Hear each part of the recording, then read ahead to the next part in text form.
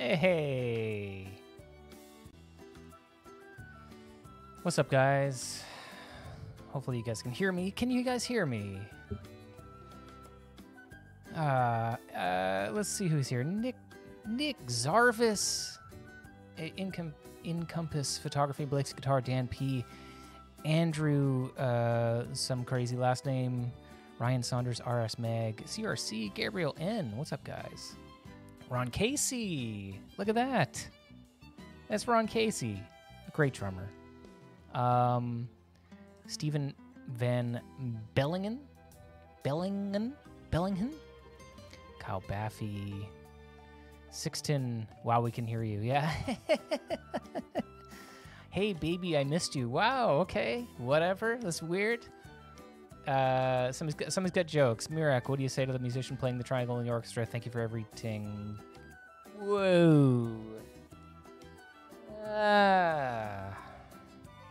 What's up, Dean? Not much. We're hanging out here tonight with our good buddy Malcolm Pugh from Inferi, the Artisan era.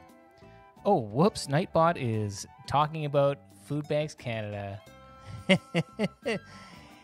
Nope. No, let's get away from the Food Banks Canada. That was a long time ago. And of course, well, that's just going to keep happening. Oh, you know what? Let's do this. Let's get right at Nightbot.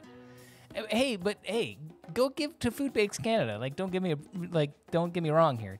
I almost said don't give me a break, which give me a break. Cheers from Norway, Johnny Falcon. Merry Christmas. Spread some love this Christmas. I do have to say, though, on that topic, we had a great fundraising stream late 2020. Oh, my God. It was amazing. Oh, this music is very good. Okay, well, I've kept Malcolm waiting for long enough. We're going to invite Malcolm Pugh onto Zoom here. Nightbot, you're fired. And he's going to come and hang out. We're going to listen to some death metal, and I mean, like, that's fine. And everything is going to be fine and great. Cliff Sharp, what's up, buddy? Because I'm Justin, punched a hole in the wall because I'm not Dean Lamb, good on guitar. Jeez. Look out for your walls, everybody. Don't punch the walls. Okay. And I've copied something else, and so, of course, now I have to recopy the invite link because that's how organized I am. All right. We're going to say hi to Malcolm Pugh here in just a moment, and I don't know when. At some point. Aye. Look at that. And Malcolm Pugh, hey. What up? Hey, man. Look at this. Hey, look at this whole thing I got going on. I got cool stuff. You're here. You're cool stuff. I don't know if you're not like an inanimate object. Stuff. You're not stuff. No, but someone did call me Beard Face. Is that true? That's pretty sick, dude. Oh, really? Well, you do have a beard on your face, and I like it, dude. I'm talking to you, and I'm also moving stuff around because this is the first time I've done a Zoom interview on here. And look at this. You know what, Malcolm? You and I have to first. We have to, tell everyone that this stream is sponsored by our friends over at SheetHappensPublishing.com. Now, that's right. Now, Malcolm, when we think about SheetHappensPublishing.com, first off, obviously, code word Dean for 15% off at checkout. Obviously, that comes to mind. But obviously, that goes without saying. But secondarily, you got my dumb band, Archspire. We have 2 albums on there, soon to maybe be a 3rd. Yeah. We've got Pliny, we've got Periphery, we've got Protest the Hero, and we have a little bit of Revocation. I'm going to turn you up 1 second. Yeah, turn me up, dude. And we have a little bit of your band, and your band is called... A little bit. Inferi, dude. Inferi, that's great. Well, you are in lots and lots of bands. And so, speaking of Inferi, let's crank some Inferi because we're here chilling out, and we're gonna turn on a new track that you just came out with called Mesmeric. How do you pronounce it? Mesmeric. Mesmeric Horror. Mesmeric Horror. Okay. Well, we're gonna go for it, and I have the mood drops when that. Oh yeah. Yeah, he's in like 10 bands. Kyle Baffy says that you're in 10 bands. That's true. The mood has dropped, and I'm excited to listen to this track. I've listened to it a couple of times. You were sending me some like test stuff from Right. the music video before it was finished. Now, for anybody who hasn't seen the music video, it's great. I would describe it as a, how would you describe the music video? It's kind of a homage to like old 80s flicks, but like in a cartoon format. Cartoon, like anime, like inspired. Almost Death Clock. A lot of people have said Death Clock, but that was not in mind. But it's kind of there. I did kind of think of that when I was watching it. The art style is not quite the same, but it's like kind of got that vibe. But I do have to say one thing, and I'm going to say this because it makes me jealous. Yeah. When you make cartoon versions of yourself, you can Yeah. make yourself look ripped as fuck, and all your dudes look ripped, like big, strong. Like, was that on purpose? That was not on purpose. That was how the artists saw us. You know, Okay. they saw us and they're like, "Whoa, dude, these guys are buff. Let's that let's true? amp it up." I mean, they drew it. We didn't request it. That's true. We Yeah. did approve the artist, the character design. Okay. Okay. Well, so- there you go. You know, it was like, "Oh, this looks perfect." Yeah. After some So revisions. roll with it. Yeah. Yeah. Yeah. Somebody saying Archspire's vocalist sounds like Nathan Explosion. I have heard that so many times, and I don't I don't see that. I don't see that at all. I don't really. Explosion. Yeah. I really. I don't know who. Nathan Explosion sounds like Chris Barnes. Oh, really? Kind N- of. More back than in more the than day. Ollie. Back in the day. Okay. Never know. I'll shut up. Fadjan saying the video is sick. I want like a feature length. I guess a feature length video. Would you ever consider doing a feature length video for the band in a comic book style? Oh yeah, if we had like $100,000. $100,000. That shit is expensive. That's true. What was the process like when you were like getting cartoons drafted up? Did you? Yeah. So you said you approved the drawings, but did Right. you like sketch anything yourself, or was it just like here's No. pictures, go for it?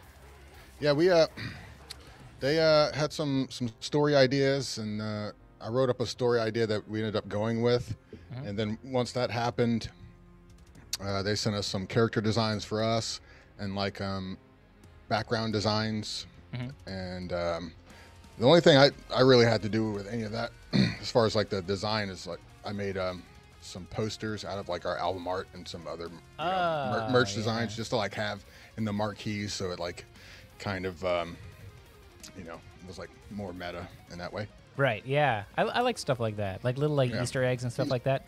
You know, Right. it's cool because you can sort of think about your band kind of like when you put out content as a band, you can sort of think about each content like its own song, even if it's like a music video Right. or whatever. Like, because your band is, anybody in the chat doesn't know that Inferi, and honestly all of the bands that you're in, but Inferi, in my opinion, kind of the most, is very dense musically. Right.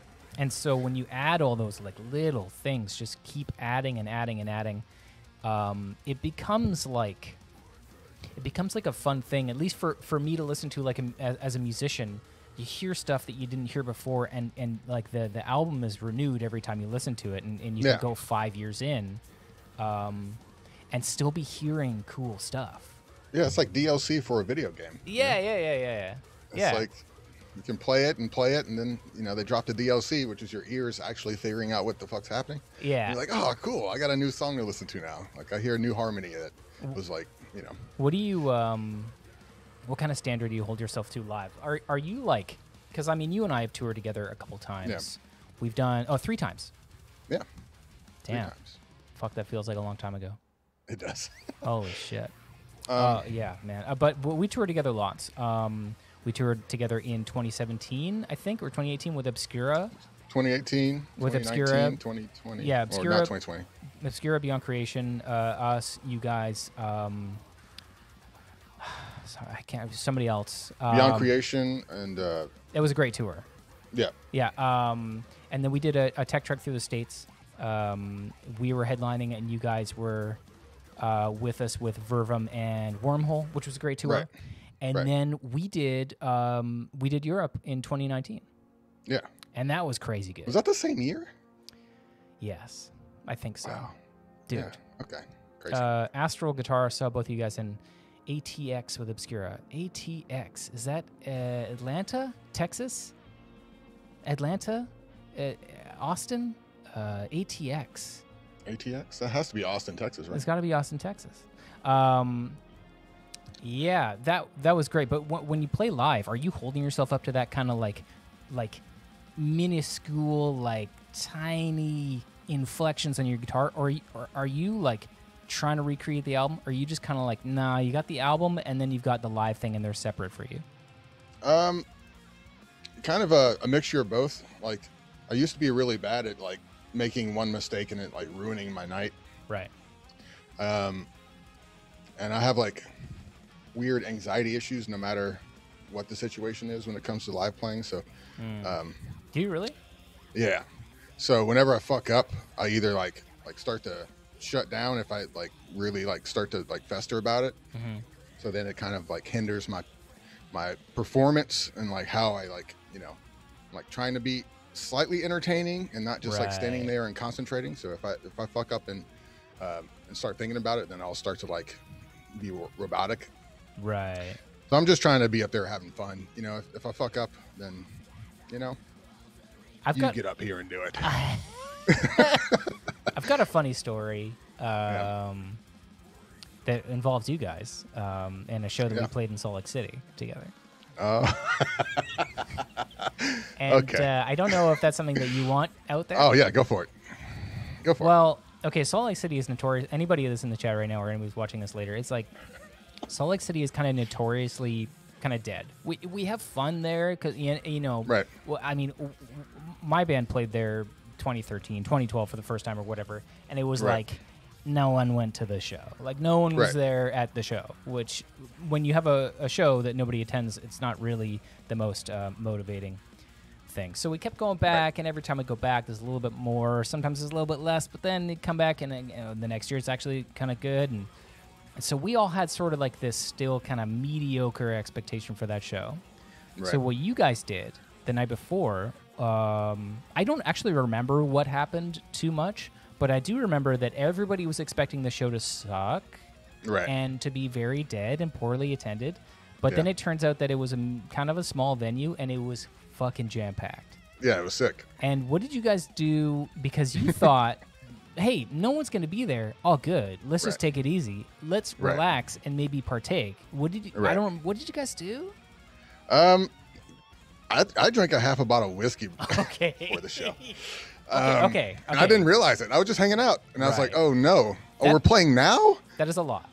Oh no! Yeah, you are a big dude. You're 7'6".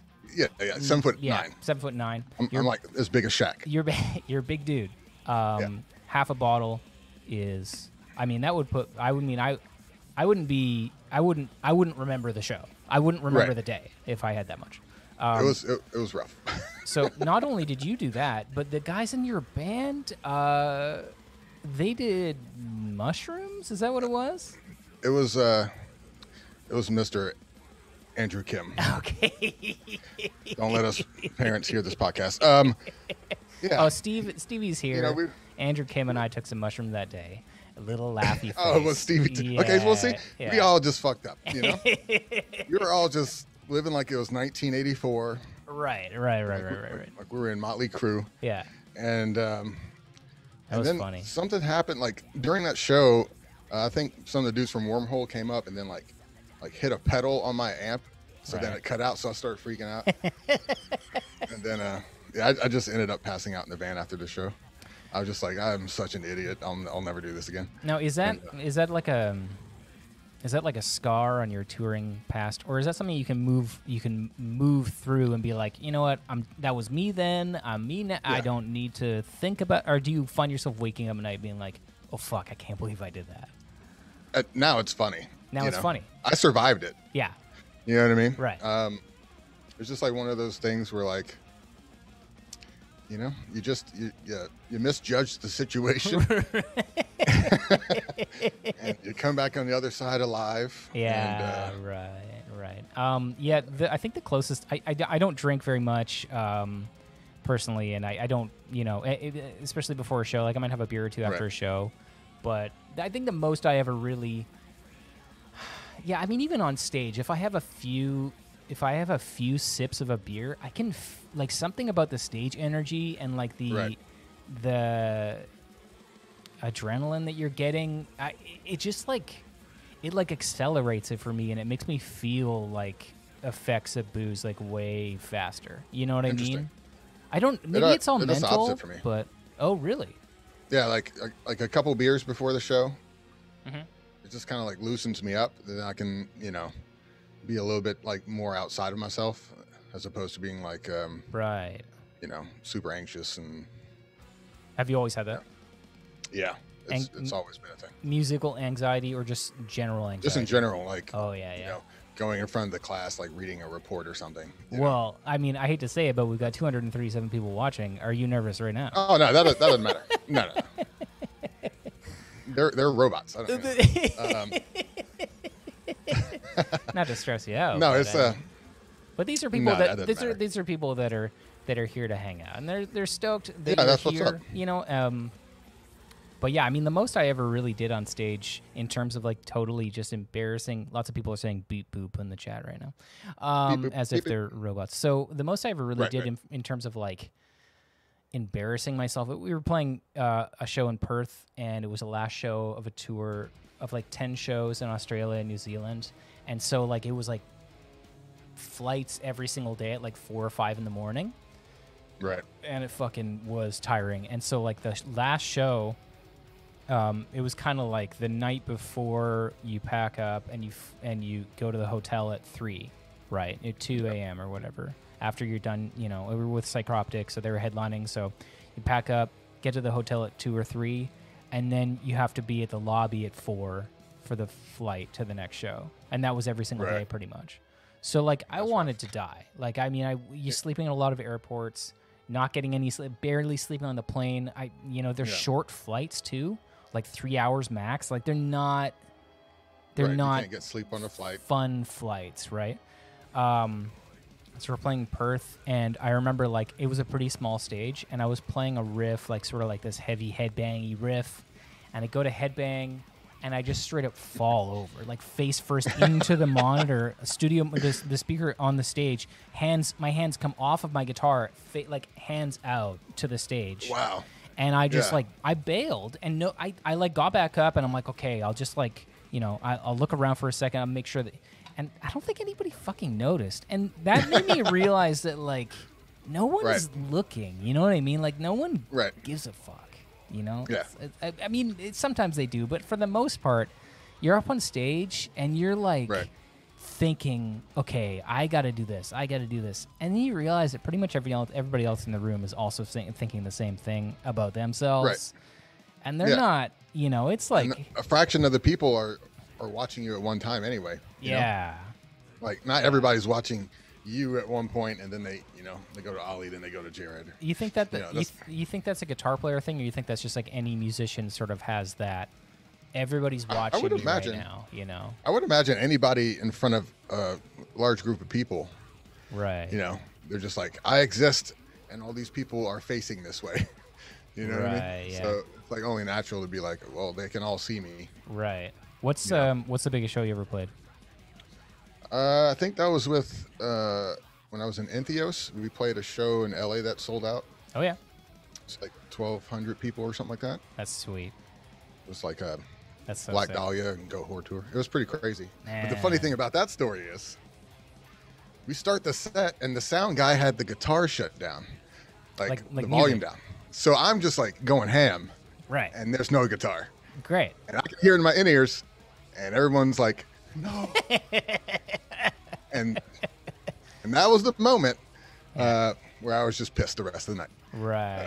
Something sets you off. And it's like, how did this happen? What is going on here? You just take it out on your bassist, Andrew. You just pummel him. You just take it out on him. Right?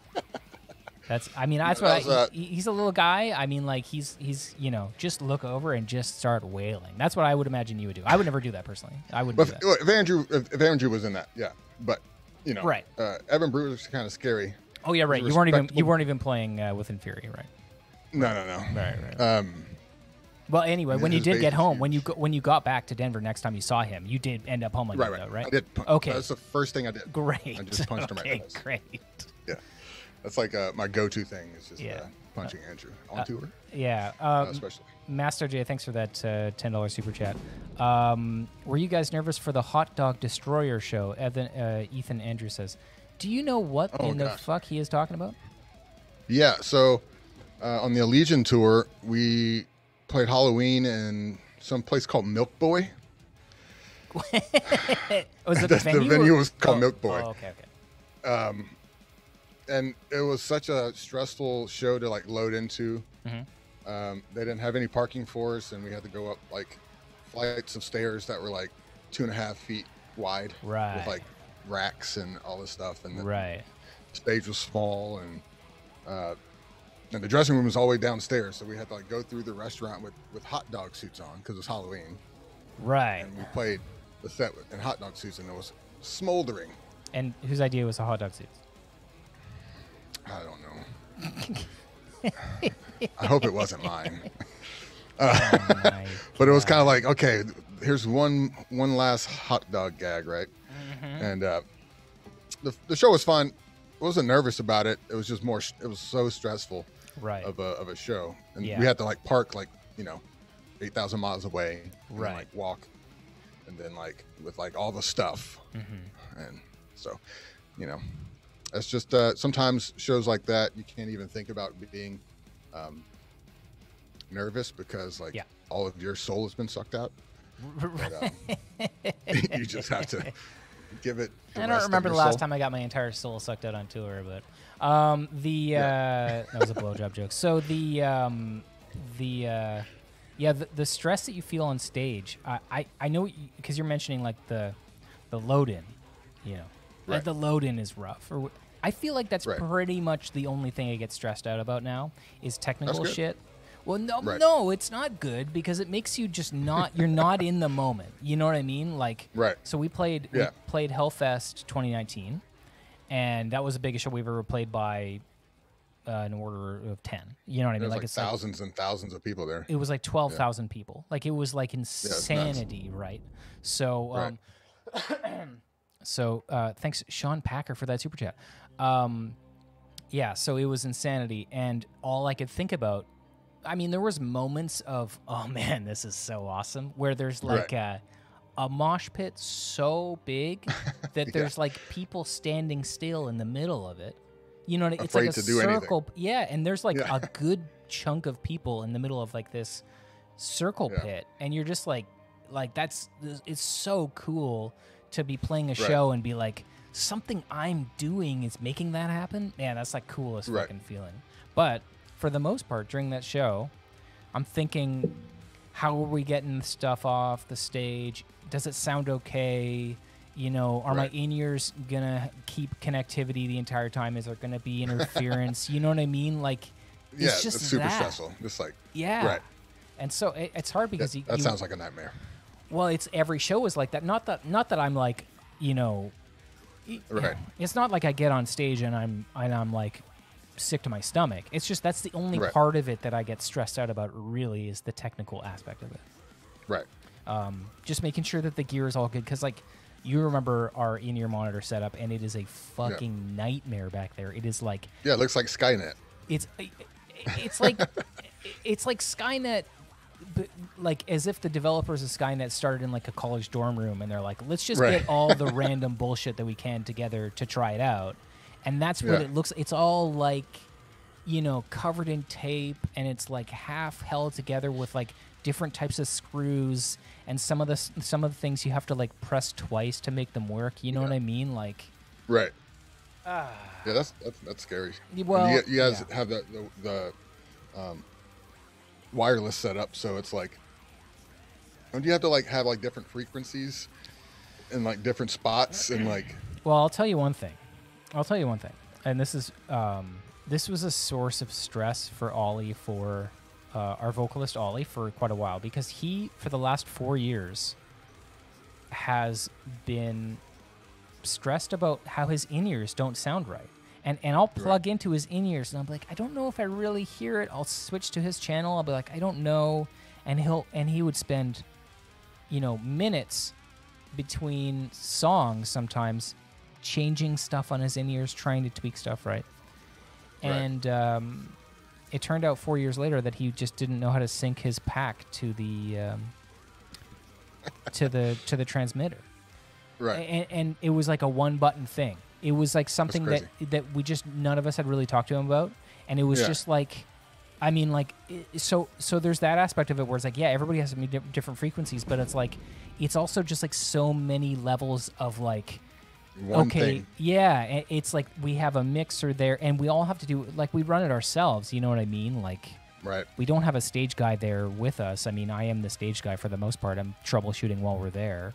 And there's MIDI, and there's fucking, 3-ax effects or whatever, and a full mixer, and like DI boxes and splits, and then we have awesome sound guys, but yeah, the technical stuff is really like that's my biggest source of anxiety. We got Eric. Usually Mike's job, not job, but no. yeah.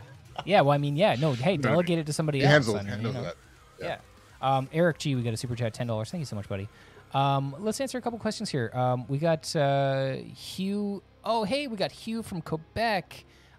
Dude, this come and seeing us a lot of shows. Maybe even a show that we played. Malcolm, just stopping by and saying hi. What's up, Hugh? What up, dog? Yeah, dog. What's up? Our smart in-ear monitors run on hopes and dreams. That's true. Ollie is still on a quest to see a triangle pit. That's true. Ollie oftentimes asks for different shapes of pits while we're playing live. Right. Hey, speaking of playing live, what's your next thing as a band? What are you guys doing? We're going out with Black Crown Initiate and Archaic. That's the a end US, of September. US tour.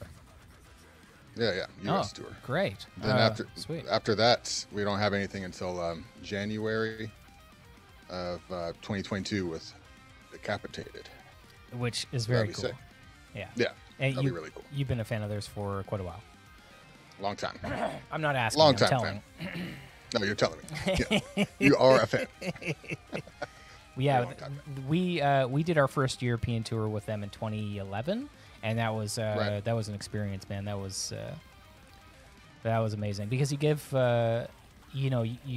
I mean, I listened to Decapitated since I was like 16 years old, and then I'm on tour with them when I was 22. And it's just like, and for you now, you and I are both older now, and you've probably been listening to them for probably just as long, and exactly. Then you're gonna be backstage hanging out with a band that you've listened to for so many years. It's fucking weird. Gonna be sick. It's fucking weird how that shit happens. It's pretty cool. Okay. Ethan Andrew says, see you boys in Chicago. I won't be there, but you will be there. Yeah. Chicago's always lit, man. Yeah, you guys playing Reggie's? I don't know. Probably. That's the venue you get shot at. The venue. Yeah. Everybody gets shot there or stabbed. Shot or stabbed. Yeah. That's the best venue. Yeah. That's the only one we played there, I think. I think the same thing with us. Somebody did get stabbed or shot like directly outside of the door of the venue one night while we were playing our set. I don't remember if you were there. Oh, really? Yeah. And that was also the show that we played where we got there and we were playing the side room, and we had to sound check in front of like a dozen families eating dinner at like 5 p.m. or whatever. Yeah. And they did not want us there. They didn't care. They were like, why is this a thing? No. What is this? They were not paying guests of the metal show. They were just unsuspecting family. The last time we were there with you guys was like Tony McAlpine was playing over there. Right. Did you get to see him? No, I was, I don't know, doing something else. Was that the night that we saw? No, that wasn't. Was that when we were watching Game of Thrones? No. No, that was in Louisiana, I think. Right. Yeah. There was some. It was some good food that night. There was some great food that night. It was like great, mind-bending awesome food. Oh man, the food. Let me tell you about the food at that show. Yeah. Yeah, Oh yeah. my god. Okay, so let's see what else somebody's saying here. Merely Passing Through is going to see that tour on October 9th. Nice. Very good. Free Fly Big Sky. Is there a band that you'd be intimidated to tour with? What do you think? Decapitated? Nah, it'd have to be like a band that I don't know, man. At this point, like, as long as they're not an asshole, I don't care. You know? Right. I think all the other stuff is just kind of like dead to me in my brain. But if they're cool dudes, then it's all good, and I'm not intimidated by it. But if they're an asshole, and I'm not intimidated by it, but it's like now I gotta play by these garbage rules, you know? Right. Yeah. There are some sort of weird. unspoken rules when it comes to touring with bands. Right. Which is, yeah. I mean, it doesn't just come with you don't get the tour offer, go on the tour, and they say, oh, by the way, when you're touring with this band, here's a list of things you should and shouldn't do. You know what I mean? Like that would be very helpful.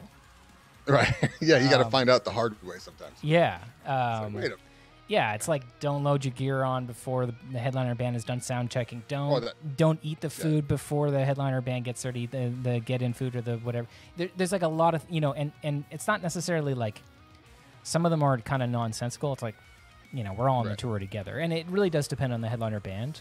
But yeah, some of those things are little, but man, they really add up. And all of a sudden you can create a weird environment in the bus or on the tour generally, just by not following some stuff.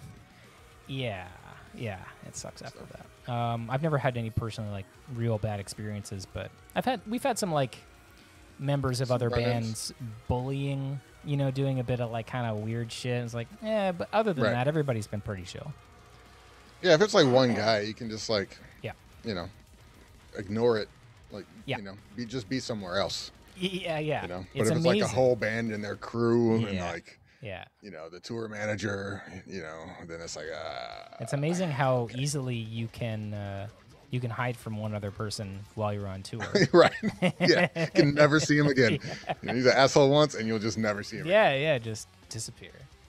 Yeah. Okay. Let's see what else. We're listening to Discreet right now. Oh yeah.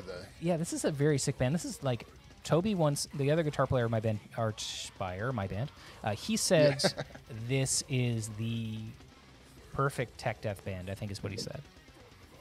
Wow. That's it's high praise coming from Toby, who, I mean, I kid you not, dude, we'll be on tour, and on tour you are listening to blasting death metal every single day, and you'll see him in the bus or in the van, and he'll have headphones on. He'll be blasting death metal. It is crazy. I mean, it's sick. Yeah, that's sick. I'm not like that. I'll jam some death metal and some black metal and stuff. Sometimes I'll need some like in the morning I'll jam like movie scores or something like that, or like some synth wave or something. Who are some of your favorite movie composers? You put me on the spot. I can't remember their names most of the time. What a the guy who did fraud. the Penny Dreadful soundtrack. Jeez, can't even remember that. I can't. Dude, there's like, I think I know two bands that like I grew up listening to, and I know like all their members. I think there's. Yeah. I don't know. I think the guy's name is. I don't fucking know. Yeah. Abel Lewandowski. I don't know. Whoa. He's sick. He did the Penny Dreadful soundtrack. I think it's on Spotify. It's really epic. Okay. I was like Danny Elfman, obviously. Amazing. I need to check out Hans Zimmer more. He never really grabbed me too much, but I hear good things, obviously. Yeah, he's great. He's kind of like the guy that I put on. I actually listen to Hans Zimmer pretty much every day this week. I just been listening to, because he just came out with that. Those two new tracks from the upcoming Dune movie. Oh, okay. Yeah, and Nice. so the director of that movie, Denise, and I always fuck up his last name, Villeneuve. I don't fucking know. I'm not French Canadian. I don't know how to say his name. Dennis, whatever. Yeah, So he was using a composer named Johan Johansson, And that guy did Arrival, and he did Sicario. Okay. And both of those movies have amazing soundtracks. He also did a couple other movies, but that guy passed away in 2017 or 2018, as far as I remember. So Blade Runner, the new Blade Runner was the music was done Hans Zimmer, I think. I could be wrong. And then he's doing the new Dune movie. I mean, Hans Zimmer, you know, if you listen, because Guthrie Govan plays with Hans Zimmer as well. Oh, what? Yeah, he's like his live guitarist, at least in the live stuff that you have on. Like, if you go to Spotify and check out Hans Zimmer live, you'll hear Guthrie all over the place, you know. That's crazy. I didn't know that. Yeah, yeah, it's really cool. Yeah. I've got some homework. Yeah, well, the cool thing about, I've listened to a couple things from Guthrie talking about that. Maybe it was an article I read or something. He said that the position that he takes in that band is not of a virtuosic guitarist. It's right. Of he's just like, jamming. Yeah, it's like part of the orchestra. You know, he's like all I am is I'm a part of Hans Zimmer's vision. I'm like, man, that's fucking cool, dude. Yeah. Yeah. Yeah, that would be pretty fucking sick, honestly. I mean, he's one of the best. Yeah, to have like literally one of the best guitar players ever, just like play chords and shit. Yeah, well, he plays chords and he does like some atmospheric lead stuff, and maybe he does like he might use like an EBow or something. That's how like all the big acts are. You know, like they have literally the best guys in the world, and like you don't need to be shredding. You know what I mean? Yeah. You just know that you have the best guy, and you're good. Are you you're getting long in the tooth? Is that correct? Is that correct to say? Long in the tooth? I don't even know what that means. Okay, well, let's leave it at that. Despised Icon 1982. Wait, who are they listening to? We're listening to a Loathing Requiem right now from, well, this is one of Malcolm's bands. And he's got so many bands. Fuck. So many bands. Jeez. You know, I'm not really, you know, just. You know, you're not picky. You just put up music. I'm not picky. You're not you know, picky. Someone asked me and I'll just do it, you know? Yeah, you're don't long in the ask tooth. Me. Okay, I don't know what to say. You're getting long in the tooth. You're not picky. These things go hand in hand. What I was going to ask you, my question was, as you get older, do you find yourself less and less attracted to playing the fastest guitar possible, or more attracted to it, or just friends with it? What do you find? I'm more attracted to balance. Right. More attracted to like the contrast of highly dynamic guitar parts and heavy parts. Right. You know, I'm not really. I know I'm not going to be like the best guitar player in the world. So like. And when did you realize that? 15 years ago. Is that true? Yeah. I had aspirations to be a good guitar player, great guitar player, dude, but like, you know. Yeah. I know what you mean. I'm not joking. I mean, at one point, you go... He's like, I'm going to be the best guitar player the world's ever been. Yeah, dude. Yeah. You got to have that. Right. And then, you know, you just like... That goes away. You know, it was probably less than 15 years ago. Right. Because, you know, my ego is... it's been dead for a long time, but... more recently than ever. So... Yeah, the balance I think is super important, especially like, you know, the more albums that I'm a part of that come out, and you know, a lot of them are vastly different depending on which band. There's, you know, different characteristics and all that stuff, and man, like even like on our new album, I think we really tried to strive for a balanced sound. Like it has some of the hardest, most technical stuff we've ever played in any of our discography. Yeah. But at the same time, it has some of the most simplistic, heavy stuff in our discography as well. Right. So I like that. I like keeping it, you know, good gradient. Yeah, I think that it's tough to say because like the band that I play in, the whole gimmick is let's play as fast as we possibly can. Right. Peahan Shih Tzu says my ego's been dead a long time, needs to be on a t-shirt. But the whole, I agree. Yeah, the whole gimmick is like play as fast as possible and all that kind of, and that is still the goal, and that's still super sick. But yeah, I mean, like the older that I get as well, like I do feel like a balance is like really important. But that balance doesn't mean the crazy stuff becomes less crazy. You know what I mean? Doesn't. Like, let's make that crazy stuff crazier. You know what I mean? Right. Let's do you slow it down more, you can add more notes. Yeah, exactly. It gets like worse. Yeah, or you like speed the entire thing up, and it's just like the absolute endurance of the whole thing is part of the technicality and the, you know, like you can. I think our Spotify list has stopped. Let me just re-up, and we're gonna listen to that Mesmeric Horror again. Very good. Yeah, like finding that balance is. It's a fun endeavor. You know what I mean? Like it's really fun when you're younger because you and I probably had the same kind of like, hey, let's go out on stage and just impress the shit out of everybody. Let's play as tight and fast as possible. And now it's like, let's make something that sticks in somebody's brain. And that's the goal. Right. Yeah. When I first started doing this shit, however long ago that was, the goal was like, I want someone to like never be able to figure this out by ear. Oh, really? Yeah. So you would do something that's very. But like I never. That was the intent, but like the first thing that always mattered with writing riffs was like melody. Right. So it was always like the melody has to be there, and then like how can we like build on top of that to where like no one can play it. Because at that time, I was like, well, I want to be the best guitar player ever, so I got to like write, you know. Right. You know, and then once that faded, you know, it's just like a learning process. You evolve, and it's like, well, how many times can you do that? Yeah. You know what I mean? Before like you get bored of it, or you start writing riffs that you already wrote that you forgot about. Dude. You know what I mean? Dude. Yeah. Just gotta start. Speaking of which, I got this device called a Trimmery. Okay. And that trims your. What does that do? It's like I'll show you. Okay. Well, just hold on. Is it YouTube safe? Say what? Yeah. Oh, it's not going to trim anything that.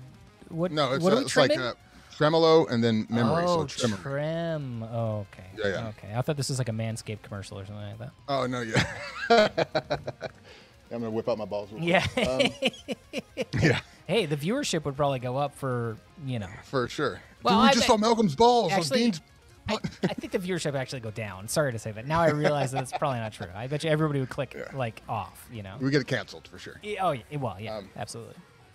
But this device is it's pretty sick. It you can put it on your Floyd Rose, and it's basically like a boneless Evertune. You know what I mean? So like you can like you can like go into a drop tuning. Evertune, right? Okay. You can go down to a drop tuning with Floyd Rose, and you're good to go. Right. Okay.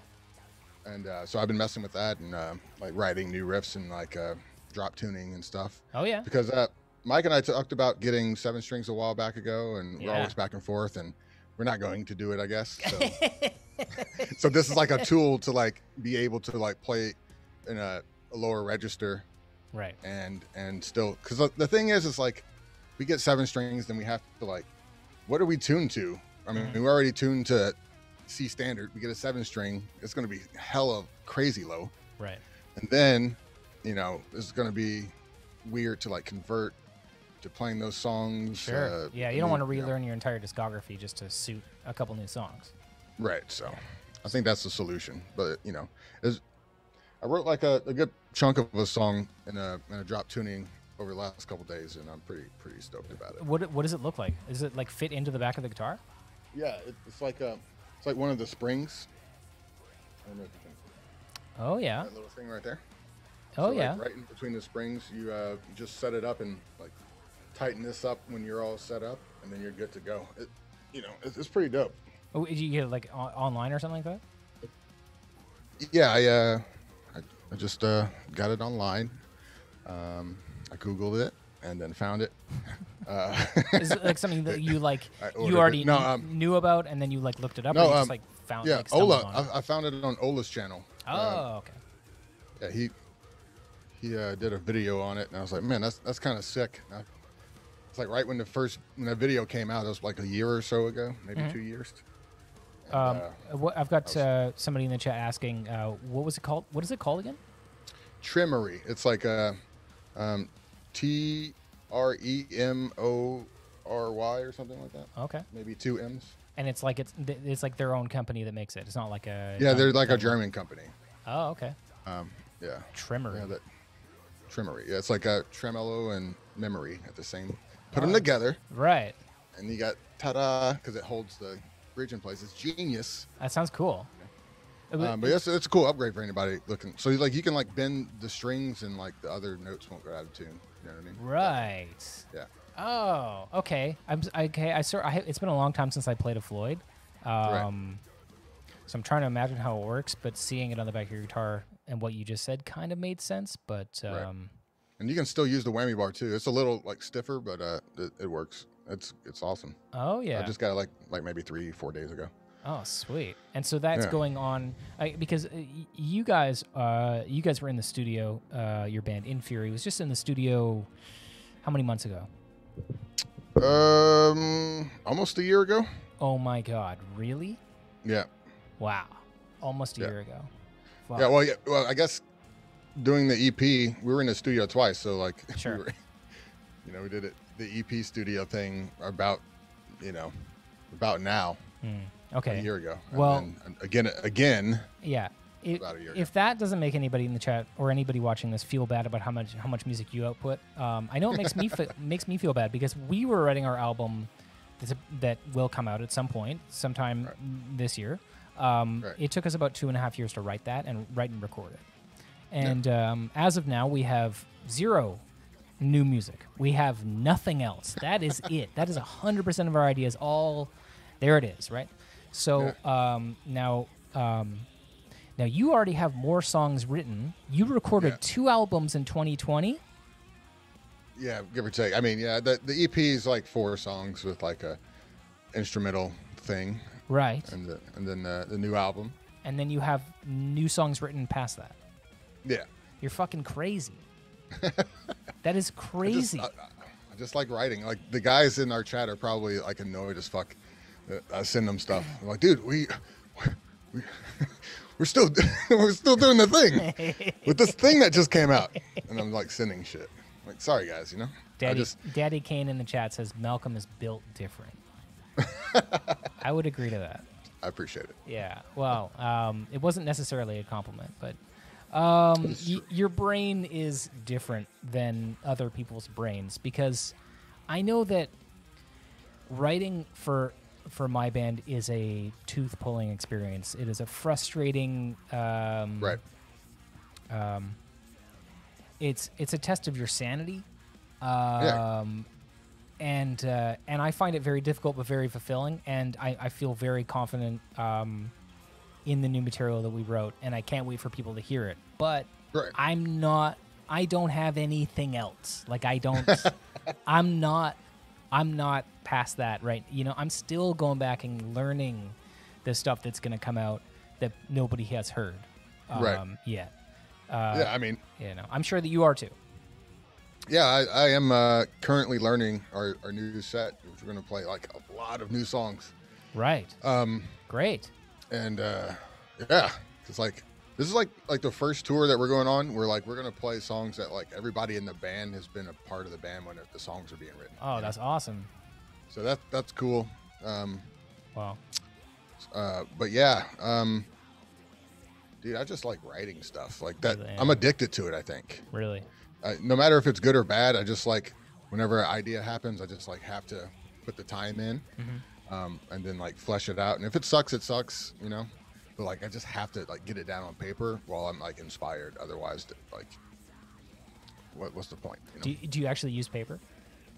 No. I just So you're paper lying. is Logic Pro. You're X. lying. So you're a lying composer. No, so the process you have is, and you and I had talked about this a few months back, and we're still kind of off and on talking about it a little bit. Doing a project where we go through the writing process.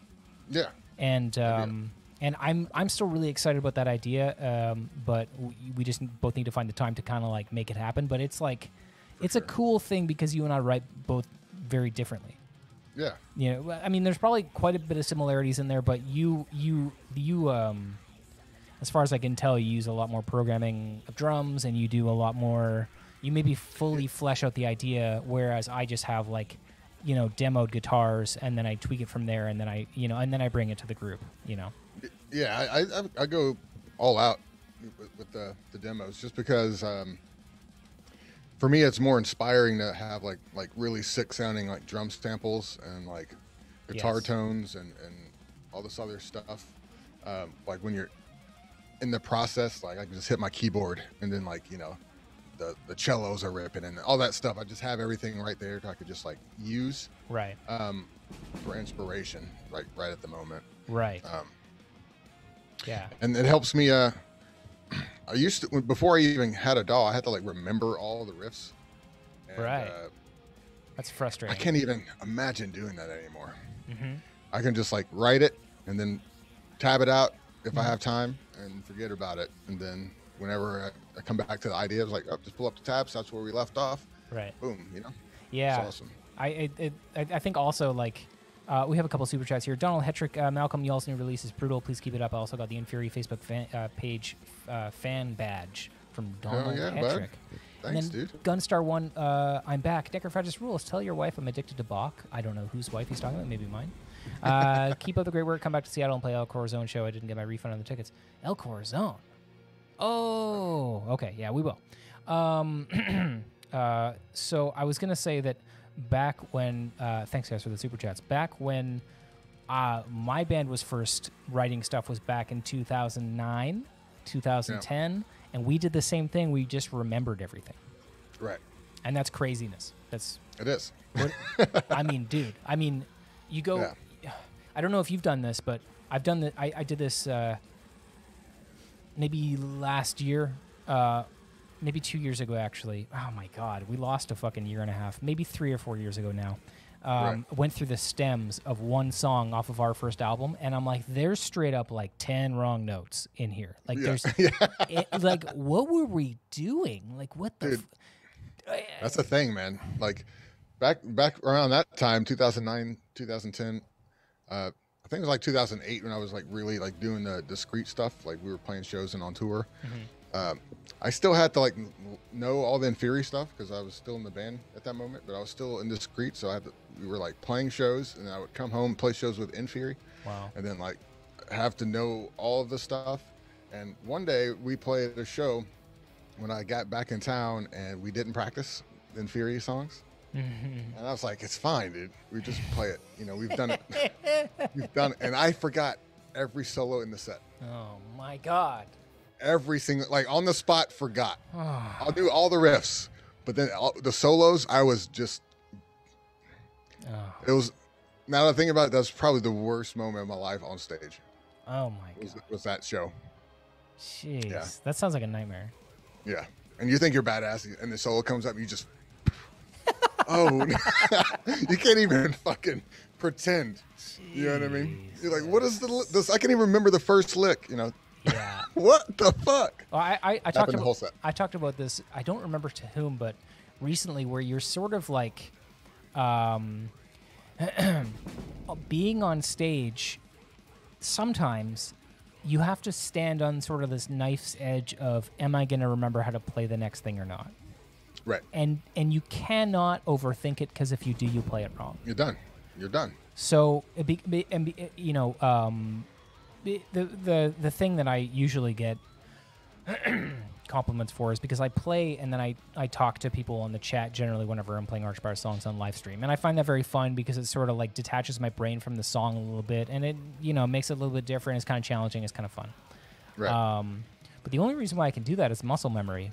I'm not thinking about the riffs before I play them, because if I did, I wouldn't be able to play them. I would fuck them all up. Yeah. Right. So keeping my brain occupied is sort of like, in a lot of ways, it's like a kind of like a crutch. Like, no, I kind of have to do that, because if I'm overthinking it and just being silent, I'm just going to be like, what is what's the next part? What is it? What fret does it start on? Is it 10? It's like, oh, it's 9. Once those thoughts come in, that's when panic happens. Yeah. Well, okay, you're right. That is when the panic can happen. But I think that you and I are probably both at the same kind of spot where when you feel that panic coming, you can like sink back into the comfort of like, well, I didn't fuck it up last night, and I didn't fuck it up the night before, and it's fine, you know. Right. But man, you can let that stuff envelop you. You can let it, like, you're playing on stage. Let's say there's 500 people standing in front of you, listening to your band or whatever, and you're like, one night, you're like, I don't remember what this riff is, and you fuck it up. You go, okay, that's all good. Tomorrow, whatever. You go on stage tomorrow, the next night. You think about it, and it's like compounded, and you're like, okay, no, I really don't know, and you fuck it up. And then the third night, you're in your own head. You're dreading going on stage, and you can't let that happen. Yeah, it's like the spirit of dead fucking riffs haunting you. You know, like they just come back stronger and stronger. Dude, oh my god, that's fucking funny. Yeah, you just can't overthink it. It's weird. It's weird how the brain works, dude. Yeah, you have to be in the moment and just let it go.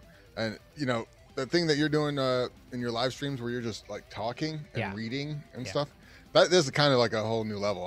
I'll have to like try that or something, because like that would help, like doing vocals and playing guitar. I don't. In my brain, you might be right, but there's a difference between singing something and coming up with conversational sort of just stuff. Oh, maybe, yeah. Because I can't. I mean, I can. I'm not a good singer, and I don't practice. So if I tried to sing, I would fuck it up. But if I just practiced, let's say if I got to play a fucking some weird show where I have to sing, it's like, okay, well, I would just practice it over and over again. And practicing the singing and the guitar riffs together, they link. Then they're locked in. Yeah. You know, and they kind of conversation's more like on the spot. Yeah, conversation is like off the top. Right. So it's like it comes from a different part of your brain, right? Because your vocals can be muscle memory as well. That isn't to say that it's harder, because like if you have the muscle memory down for your hands, then there is a part of your brain that's freed up that you can just like, I'm going to allocate that part to looking at this or whatever, thinking that I'm fucking, cool doing it. Yeah, like doing vocals and playing guitar used to be a real task for me. It's gotten better over the years. Right. The more doing it and stuff like that, and like the more like anticipating that you have to do it, and like kind of like, that kind of, it starts to just become a thing that you can do. Yeah, I could see that. Yeah, it's just it's another muscle to work out. Yeah. We got a couple of super chats. Gunstar One says, I was talking about a Dean's wife. Yes, my wife loves Bach, and so do I. JC, is Eldritch Evolution or Spellbound going to be on Play On Tour, or see y'all in Chicago? I'm not sure if the other guys want me to unleash the set, but I'll say one of those songs will be played. Right. All right. Great. At least, maybe. I don't know. Maybe we won't play it now. I don't know. Let's answer a couple questions here. What do you guys think about 7-string trying C standard with a high F? C, F, A sharp, D sharp, G, C, F. That would be some really, really high notes. I have no opinion. Right? Yeah. I guess it wouldn't be that. It would be like what, one step up from standard. From standard 7. Step. Yeah. That sounds like it. Yeah. Yeah. Well, no. Yeah. G and C. Yeah, I guess so. Like the high string. Yeah. Being F. Yeah. I don't know. It seems. I'm not totally sure why you would do it. But yeah, I don't really have. I play an 8-string, so whatever. Let's see. It's kind of like Andrew's bass. He plays a 5-string, but his low string's a C, so he's one half step higher. Oh, really? Yeah. And is that tough to look at him playing and then look at yourself playing? No, I don't care about what he does. His hair is going in a circle. That's all I care about. Right. Do the windmill. Play the notes. Brian H. asks, do you guys use Guitar Pro to jot down all ideas as they get formed? Yeah. Not all the time. Okay. Sometimes I hate myself when I don't, because now I have to stop what I'm doing and then like use a skill of like figuring something out. Right. I would rather just pull up the tab and be like, that's the thing. But sometimes that can really break up the workflow. Yeah. So. Yeah, unless you're really, really fast at it. Like really fast, and all you're doing is one guitar part, and you're just doing it for reference. You're just like, I have one melody. I'm not writing down harmonies here. I'm not using it as a compositional tool. I'm just like, let me just get this. Like, honestly, doing a video of it is kind of what it's what Toby has done. I've also done that. Just doing a quick cell phone video. That shit is like replaces guitar. Yeah, that's pretty good. Yeah. Yeah. But yeah, usually like the next day, if I didn't if I didn't tab it out, I'll try to come in the next day when like I'm not in that state of the flow state. Right. And just get it down so I don't forget it, since my brain still knows what it is. Yeah. And then move on. Yeah. But yeah, it's just, and you should do that anyway, especially like, Sure. you know, if your guitar player or your bass player, you know, decides to like go to hair school or some shit, and then you need to like replace them, you know what I mean? Just have them tabbed out, you know, have your stuff tabbed out. Yeah, right. It's good practice. Okay, Free Fly Big Sky says, do you ever feel the need to release songs that you're not as stoked about in order to have enough material for an album? What's that? Well, the question is basically, do you ever release subpar music just to fill out an album's runtime? Oh, no. No. The goal is to overwrite and then condense Of down course. into enough for an album. Of course. Because then at that point you have more to choose from, and then you're not like forcing yourself to like use the thing. Right. You can be like, well, instead of this, you know, we can use that one or this one, and then now you have the absolute best filtration. The filtration, yeah. The stance that we take on it is, and we did this writing the newest album that's going to come out, is we were like, let's write X number of songs, and if we can finish that before this date, then we'll try to write another one to fill out the runtime. Not to say it's a lesser song, but we'll have a lot less time to work on it than all the rest of them. And we did finish all 6 or 8 or whatever song, however many songs it was before the deadline, and then we did write that extra song, and I think it turned out great. But it was a tough one to fucking write, and I wonder if anybody's going to be able to detect that on the album. It's different, and it has a riff in it that I wrote 2 years ago that we called the Cursed Riff because we couldn't fit it in anywhere. We fucking tried for months, and we would have it in a song, and then we'd take it out. And then 2 months would go by, we'd bring it back. Oh, let's put the Cursed Riff in here. Put it in. No, it doesn't work at this tempo. Take it out. Dude, it's just like, that's a frustrating thing because all of us really liked the riff, but, you know, eventually it did go in. It fit in that part, but, you know, it was a tough one. It takes forever sometimes. Yeah. Actually, I think the song playing in the background, Mike and I, that was supposed to go on our 2014 album. Right. And we just couldn't get it to work. And then we tried it for Revenant, couldn't get it to work. Yeah. And then, you know, it's always been there. And is that frustrating? I think, yeah, like at least 20 different versions of that song. Wow. Dude. Yeah. That is fucking craziness. Okay, we'll answer a few more questions, and then we're going to do a giveaway. I hope that it works. I have a way to do it, and I was trying to do it before you jumped on this Zoom call. I tried for 4 minutes, and it absolutely didn't work. So I'm going to hopefully I'm going to be able to do it. Trying to pick somebody in the chat at random to give away not to give them away.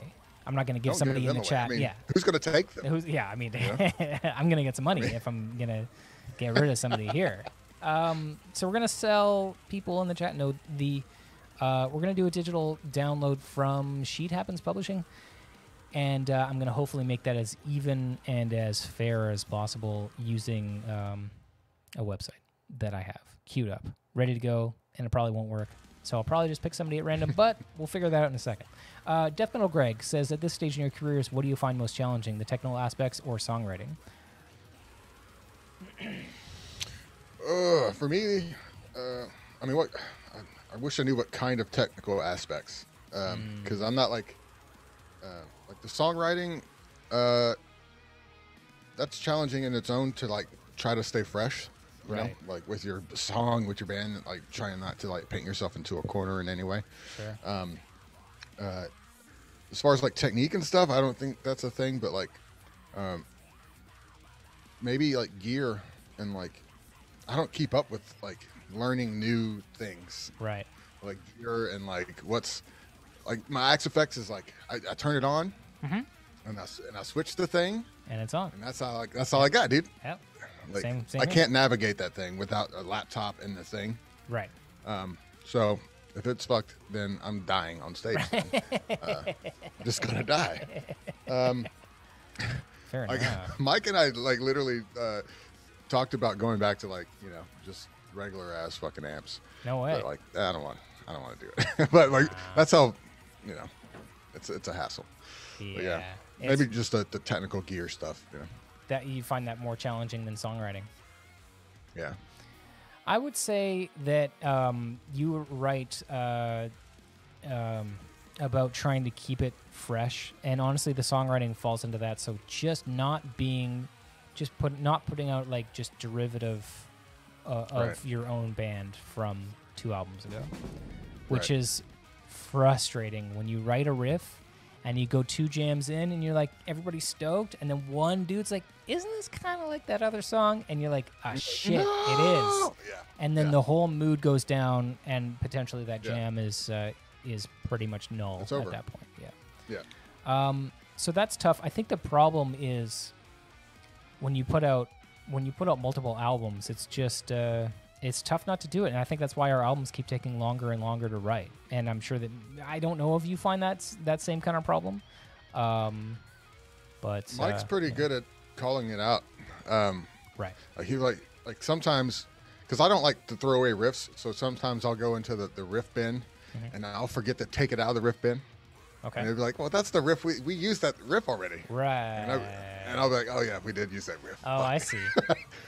You know what I mean? Yeah. So without Mike, I'm lost when it comes to that shit. But yeah, keeping it fresh is it's hard because like how fresh can you keep it? Well, like yeah. fresh like you have to balance like, well, this is what your band has expectations in a sound, but then like keeping it fresh is like, the opposite almost. Yep. So it's kind of a slow mix over time. Like after a few albums, your band maybe shouldn't sound like it did a few albums ago, but like you couldn't tell gradually. Right. I think. Right. We get a super chat from Luca. Remember how Beast of Nod is your favorite band? I forgot about that. Also, there's a lot of bands whose gimmick is playing fast as possible. It's songwriting that makes Archspire stand above the rest. Take that. Also, remember Beast of Nod? Yeah. Thank you, Luca, for that super chat. Yeah, the keeping fresh thing is tough, and you're right, because you want it. The band should. I mean, hey, let's take a look at Opeth. I mean, dude, early days, first album till now. I mean, you would have never guessed that there's that middle point where they just went totally. Yeah, they've like swerved all over the place. Right. You Yeah. know? They've that's a perfect example of keeping it fresh, I think. Yeah. Yeah. That at least the middle age, like Right. what I would consider the golden age of Opeth. Blackwater Park. Yeah. Like Yeah. That era. What a sick fucking album. Yeah. That's great. That's the goal. That's life goals right there, dude. Write That's that true. shit. Okay. Let's see if we can do a quick giveaway. You want to stick around for the giveaway? Yeah, let's do it. All right. Okay. So I'm going to try. Okay, that didn't work. Okay, so I'm going to do random number generator, and we're going to try this. And I don't know if this is going to work. So Malcolm, if you you might just witness a crash and burn, I have no idea. I hope so. I'm going to generate a number between 1 and 500. And I am looking for a specific number. Whoever gets that number first on my end gets a digital download from sheethappenspublishing.com. So 1 to 500. Just start throwing them away. Coyote says, give away your stash. Give away my mustache. That's an interesting... Oh, God. Okay. Now I'm seeing a lot of numbers. Somebody said 420. Well, hopefully we can... Oh, boy. Malcolm, you're witnessing a crashing and burning of this. Oh, my... Daddy Kane says, Dean, this is a bad idea. I would agree. You're right, Daddy Kane. But I have a bot, hopefully, that is going to be checking for this winner. I'm hoping. Nobody's gotten it yet as far as I can see. Oh, there's another thing checking for it. You don't have to check for it personally. That's cool. Well, that's the plan. Okay, we'll see. As soon as you announce the number, someone's gonna be like, "I fucking did that number 5 minutes ago." True. Wow, this is just crazy to look at. What was I thinking? Hey! Someone get it? Somebody got it. Hell yeah! All right. Okay, who? Let's see. Robert got it. No. His name is Got It, dude. Oh, no way, dude. Yeah. Robert got it, dude.